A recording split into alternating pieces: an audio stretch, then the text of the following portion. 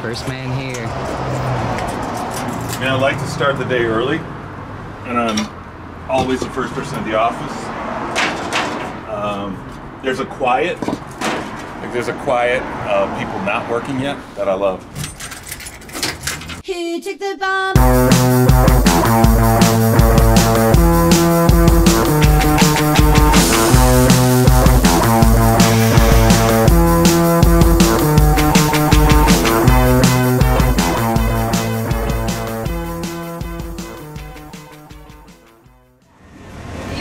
Get out of here, please. Dude, she's not trying to cheat you. She just wants to have the money. She don't have the money. Just chill. Just chill. You look fuck over there. Hey, step out. Fuck over there. Step out of the car. Scratch and win. Scratch and win type shit. You know what I'm saying? Fuck NFTs. Scratch and win is where it's at. That's where the real market cap is.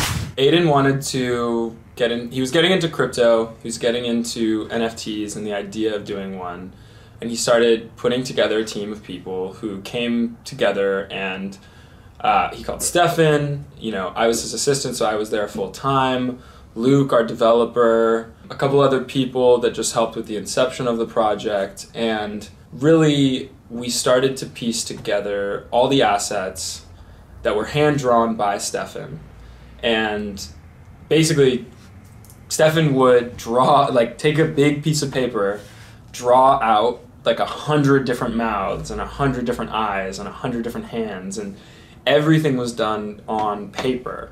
And then I literally was like coming up with the ideas for the different mouths and being like, oh, we really like this one, we don't really like that one, and helping him organize everything, putting everything together, then cutting them out individually, piece by piece, scanning them, putting them on Photoshop, in Illustrator, converting them to digital files, and then like repositioning the assets and making the characters come to life.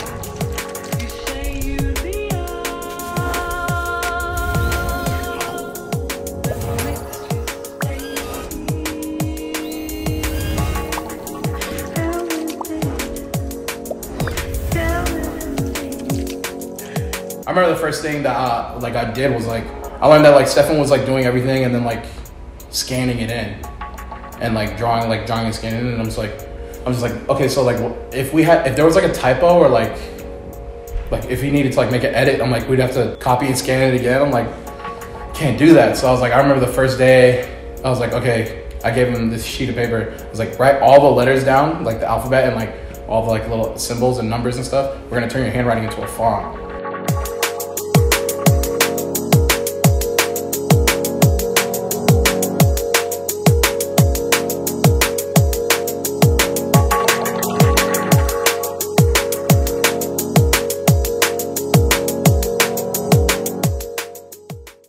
We did all the asset generation, and then we were sitting around and we were talking about what the project was going to be and what our roadmap was going to be and what our utility was. And Aiden was so strongly committed to the idea of building a community and building a group of people who put artists first. Big dog, act like it. I ain't got no time for no bitch. Big dog, act like it. Pull up with the new one and I did. Big dog, act like it. Aiden was definitely the glue that like figured it all out and put all the pieces together. So it was like kind of this Lego thing, and we, you know, all the first meetings were over at his house, and then like as it kind of progressed and we were more people and needed to do shoes, and we're like, we need to start making clothes and shit. We started to work out of my office for the first like month. Big taco truck when I'm riding, run them over. Cup run it over. Copy that over. All these lands we over. Know me, I don't know.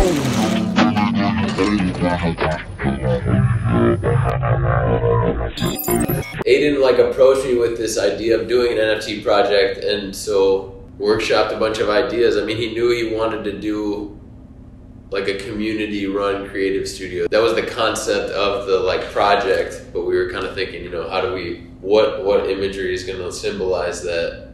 1, 2, 3, 4, 5, 6. Run, run, run, run.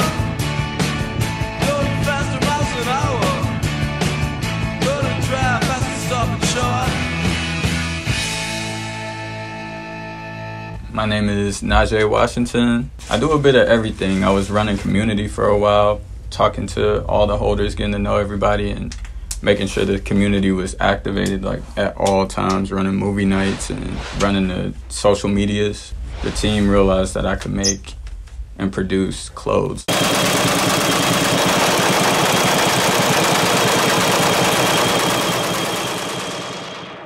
With my brand Sky Parlor, it's a cut and sew brand. Aiden thought that I knew how to produce merch and stuff like that. I didn't. I met Angel and the guys at One Embroidery. I remember the first day I met the plugs. When I came back to the city, I kept seeing that some of my friends were working with them and, you know, checking out their work on the gram, and reached out on some random stuff. They looked out, got a quick return, and I've been working with them since. Mama say the neighbors think I'm selling drugs. I told my mama chillin', then gave her a dub. I turned the stove on, then I gave mama a hug. Now when these niggas re-up, they re-up with us. You just another damn Jew. Bitch don't even know it, she done met the damn plug.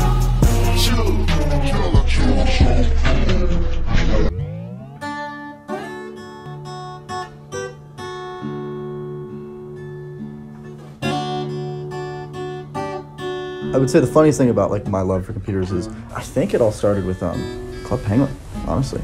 Yeah, I was like 8 or 9 and I wanted to do more things in Club Penguin, so I was just like Googling hack Club Penguin, and then I just kind of fell into, you know, some actual software that was being used, and I was like, well, how's this made? And I don't know. A couple things. The Heart Project, its big differentiator is like partially kind of full circle going back to the whole conversation. Yes, the people, but that's such a cliche. Every team in the world is going to say, you know, we're the best people, we're the best team, our team is amazing. I would say for the Heart Project, it's really special because we are doing something different than all the other projects in terms of we are collaborating with artists because we have a connection of artists through Aiden and Stefan and our community. One thing that I don't think a lot of projects talk about is we've brought on so many people from our community just in our Discord to do animations for our parties, things like a live video, promotional stuff, images, all kinds of things. We even did our zine with our community, which was just a bunch of photographers and artists coming together from our community. I think it was like 150 people.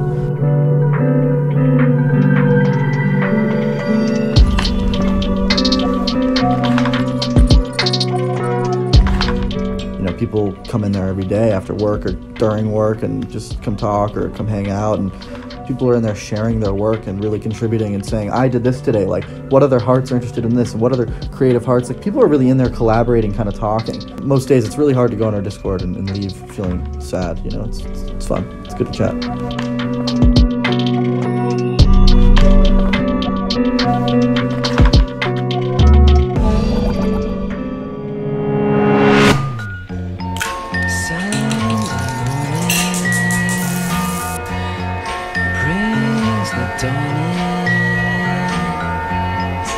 It's just a restless feeling by my side. Sort of around the time that I got approached by Alex, who was my connection to Aiden, I was working as an editor on this documentary, which was like the best thing I've ever done. I got to travel to Europe to shoot for it.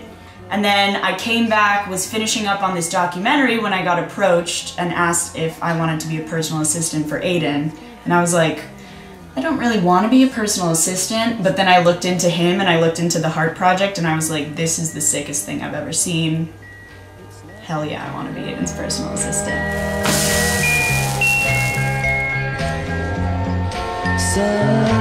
My favorite and also most stressful part of my job has been producing shoots. As you can see, we've made a boy's bedroom out of my room. We had electric guitars, we had the plaid dark green bedspread, we had the lava lamps, the Xbox controller.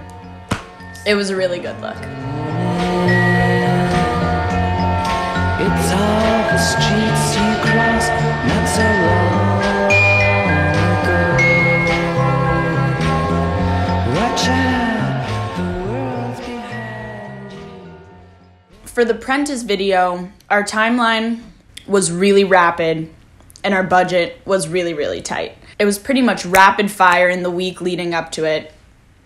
Finding a DP, his whole team of ACs, camera helper people, grip lighting helper people. We ended up with a crew of like 11 to 12 people, I would say.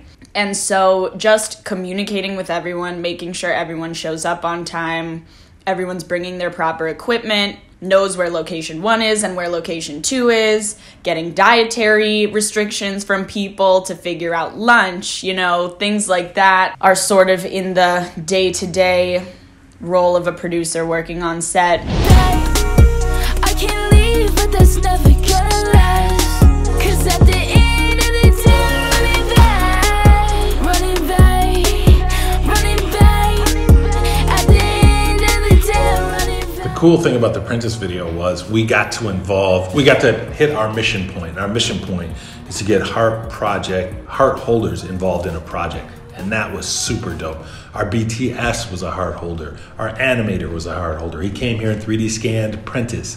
Our editor's a heart holder. Like, that's a heart holder project. Like, we were all not only people within the heart project team, but just heart holders out in our community. We reached out to anew. So that's literally the goal. Like, that's what we're trying to do. Long term, it's doing more creative projects with the community, so continuing to do things like The Apprentice and this and this and this. But what makes it so powerful is not only are we a community and we're doing music videos and bringing on people from the community to do and help. So cool. Parties. We've thrown some cracking ones so far. I mean, the Miami Art Basel party was insane.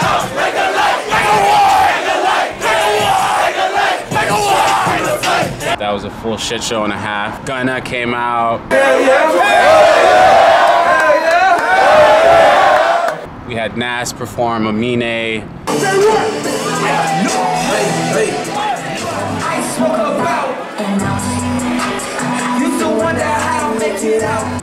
I DJ'd for a bit. All I wanna do is count commas. I had to make a couple bands for the come up. I've been throwing parties for the last 2 years. People like them, so we're gonna keep doing them. And you know, with the Hearts, it's the same kind of energy. Like, we want to find ways for us to like get together and do shit. You know, IRL and metaverse vibes. That was kind of the first phase of the project. It was getting the community together and giving everyone a physical place to come and meet each other and get to know each other, network, interact, and take the online community that we built and bring it into the real world. You've got mail.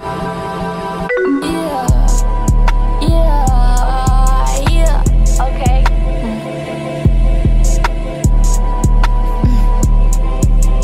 We play with them drums and sticks, cause we some rock stars. I can pull some strings and play that shit like guitar.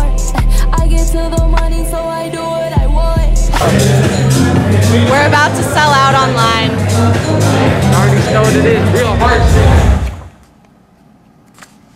Corporate disruption. So they're protesting. We demand to have more fun. I knew John had been doing like NFT stuff, and it was pretty mysterious to me, and I like hadn't talked to John in a while, like a couple of weeks. He asked me to have lunch with him because he said he really needed to talk to me. I went to go meet him in Larchmont, and I arrived at the lunch. It was very dramatic. I got like stalkerish vibes from him. John pulls out an NDA and made me sign it at the table. Let's go. As soon as I signed it, he goes, "Now we can talk."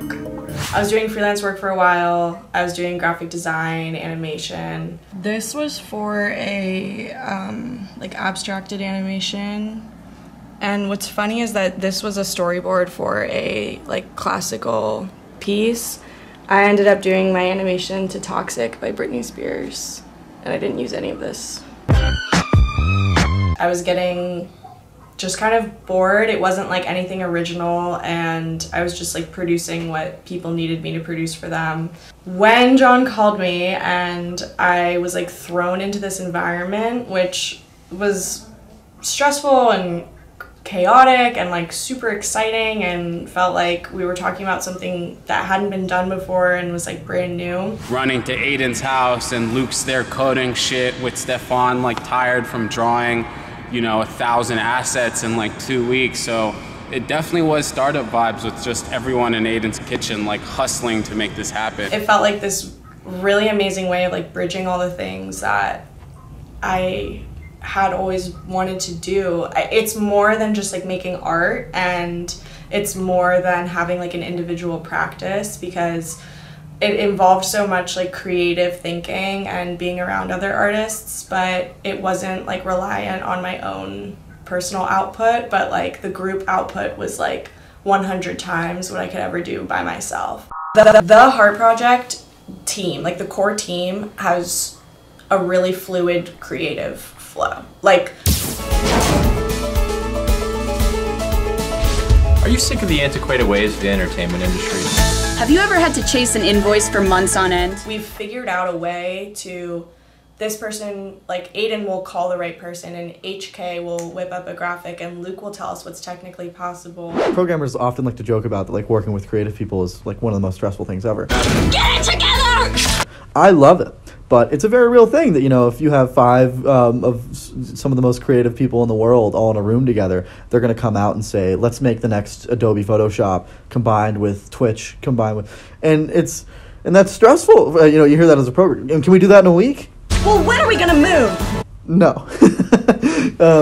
So, you know, it's a really beautiful thing working with creative people, because I think that's how the best ideas get made. You have these creatives who come up with these outrageous ideas, and we have to chisel them down. I have to say, no, that's technically, guys, we can't do that. We're not Google. But at the same time, it's like, but there's something there. Let's chisel that out and let's do something really awesome. We get offers every single day for people wanting to do collaborations and do projects with us. Everyone at the core has a good idea, but a lot of it comes down to timing. A lot of it comes down to feasibility, budgets. There's so many factors that go into play when we have conversations with partners. The really hard part comes when you have to say no to some of them and really start to be intentional and specific about which ideas you're pursuing. And that's a little bit about us.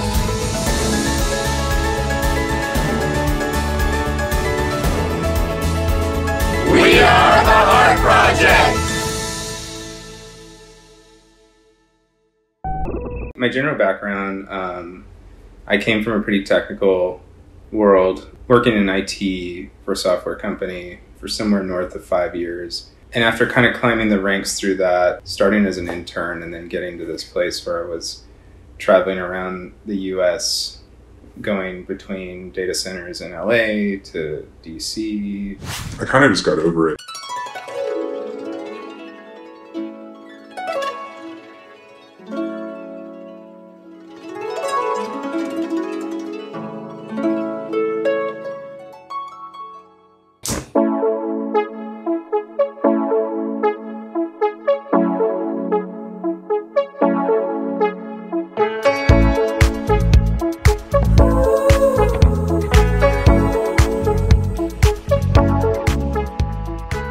You know, I still very much believe and love physical medium, whether it's like toys or books or records or I'm super collective in my own ways, but I still believe in the future of a virtual world, whatever that means. I play video games. I love League of Legends. I buy skins sometimes. I understand how ridiculous the idea of it all is to just kind of flex your favorite graphic work or whatever it is that I can't ever pull that out of the game and put it on. With NFTs, where we're at with say something like Hearts, there's utility behind it that allows people to get physical product.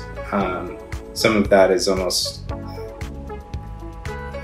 as if you have it's essentially a token to be able to receive something on the physical end. If you have this, it's a benefit. This year is a contest winner's jacket, so we are stitching it custom and just hitting it with all the graphics. At Hearts, we do a lot of stuff that will produce outside as well, but for anything that's one of one, we make it here at my studio.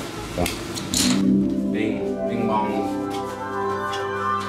With something like this, and I don't think it's going to replace any and all business, but I think some of these projects that are popping up that allow you to have a vote and a right to the navigation and direction of where it's all going, it's really exciting. If you looked at like the way the .com era hit in the 90s, people were like scooping up website URLs and not knowing what any of it meant, and just like there was venture capital money going left and right all over the place, and nobody really knew what to do with a lot of this stuff. Like, I'm gonna buy cooltshirts.com and I'm gonna sell shirts or something. Like, people had their idea, but a lot of it sank. But then it also started birthing like some really interesting business models like Google, eBay, Amazon.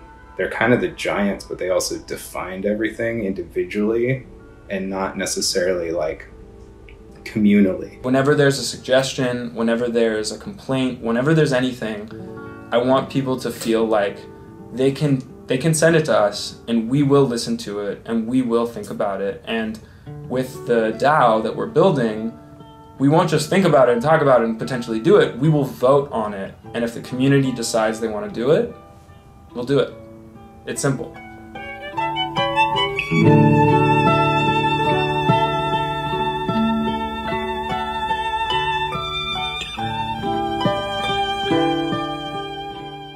We can like help people produce things and make things for us and for other people. I think is like the coolest shit ever. And it's like created from like a real genuine like creative place, not some like shit because niggas need money. And that's a little bit about us.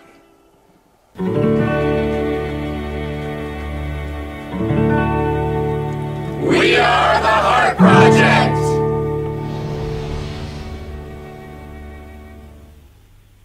Oh God. Sweet.